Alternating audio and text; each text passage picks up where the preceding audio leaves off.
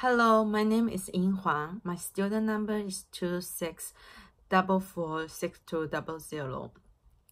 This video is about EDF-5035 Assignment 2. I'm going to answer 4 questions. The first one is, what is the educational importance of HPE learning area?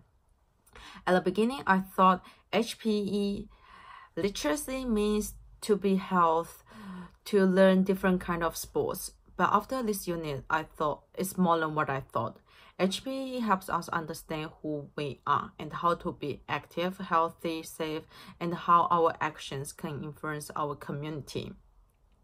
HPE helps us build on different strategies we can use to make active and safe, healthy related choice.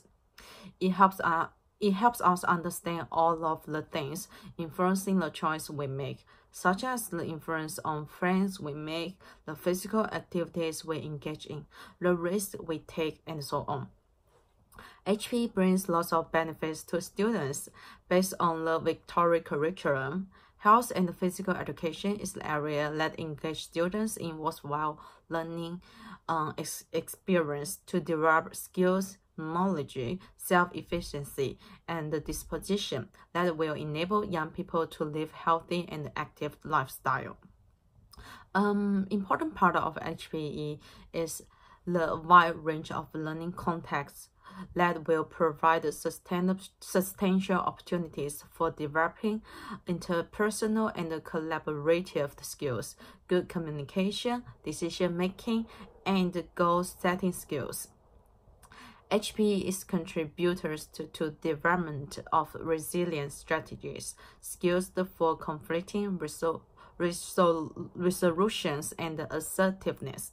It's widely acknowledged that an improvement in academic results when more HPE and physical activity is timetabled into the school programs.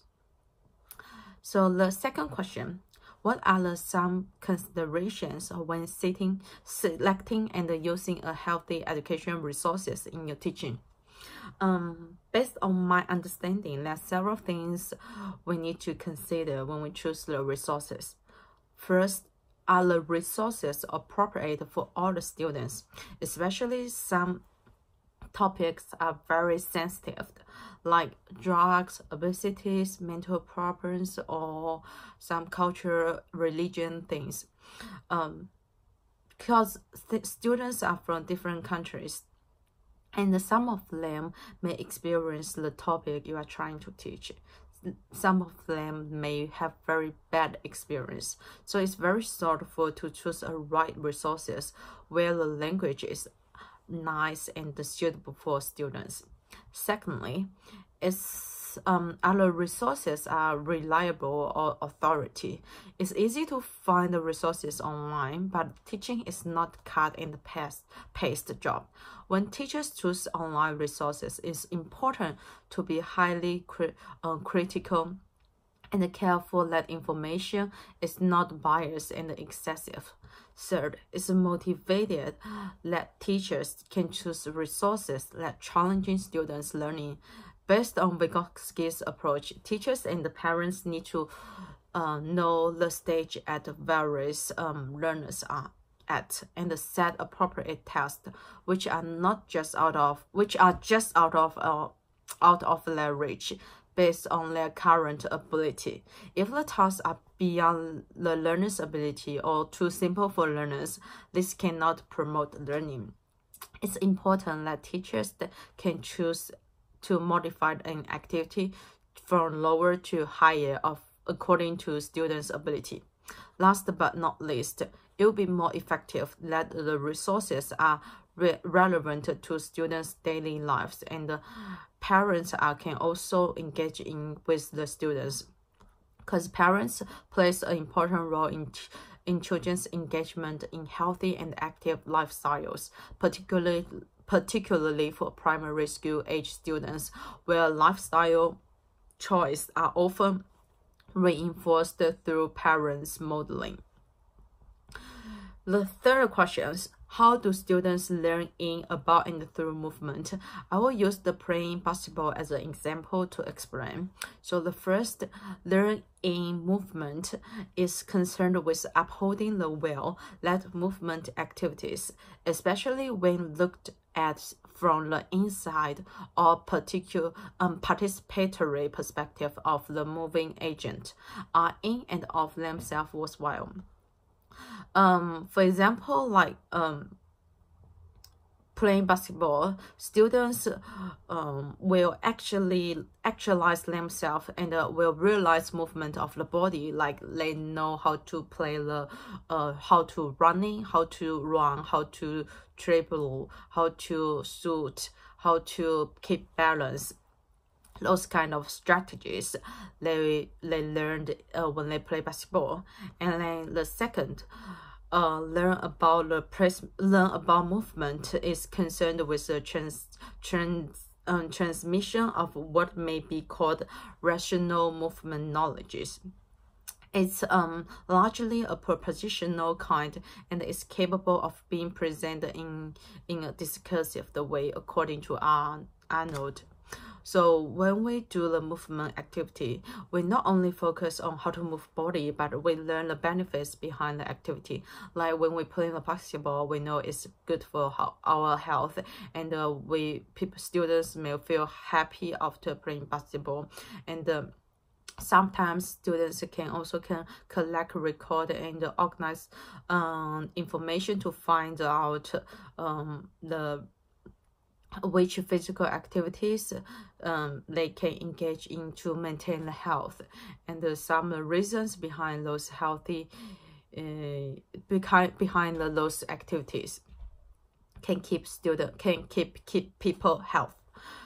Third one, learning through the movement. According to LeBron, education through the physical is part of the educational process that aims to develop extrinsic learning objectives in domains such as physical, emotional, intellectual, and social aspects of an individual through participation in selected and directed physical activity. Like playing basketball, students not only know how to learn the play skills, but they also need to learn how to communicate with each other, how to do teamwork with each other, how to, sometimes they may also set a new rules for the games, and their attitude towards the success and the failure in the exams, in the games. Those kind of the things that they need to learn. So the last questions, how does your unit plan development demonstrate your proficiencies in one of the graduate APTS? I chose the 1.3, students with the diverse linguistic, cultural, religious, and socio-economic backgrounds. So in the unit plan 7, we create an activity about learning foods from different countries.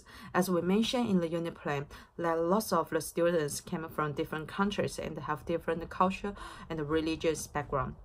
It's vital to create an environment where students are exposed to different culture and information, and realize that being different is normal and wish to respect each other's culture.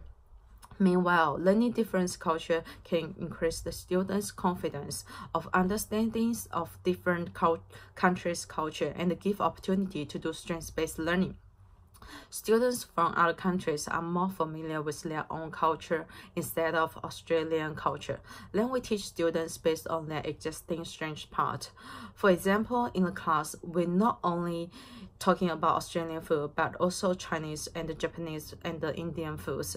Based on those food, we enhance students' learning about healthy food choice and being critical about foods.